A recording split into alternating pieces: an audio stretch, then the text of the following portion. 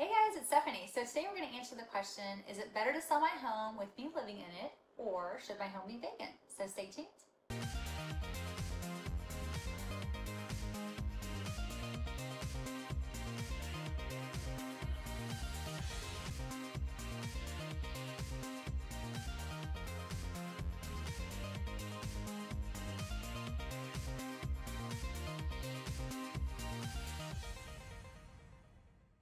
Alright, so one question I get asked here and there is, when I go to list my home, should I be living there or should it be totally vacant?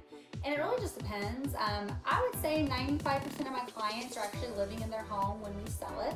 They go through their staging appointment, the home looks great in photos, and then they're able to accommodate showings, and we set you up on all of that before you go active so that you're notified and those can be approved.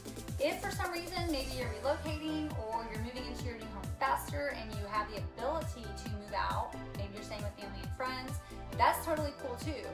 We'll talk about our strategy on, do we leave your furniture in and take photos before you move it out, which sometimes I recommend because then buyers can get a sense of the space, kind of like a model home, and really see how you use the home with the furniture, and that's going to be in your photos.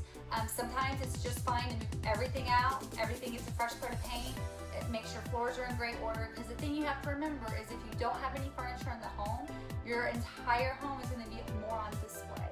And so we do want to be a little bit more cognizant, even more so than we are just in the regular, if we were to just list regularly with furniture, that everything looks super, super fresh and clean because nothing's going to be hidden.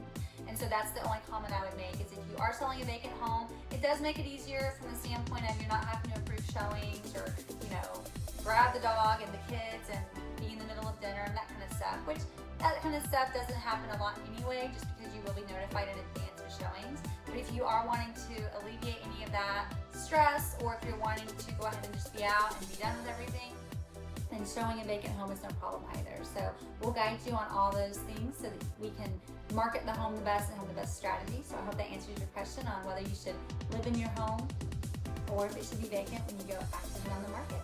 Have a great day.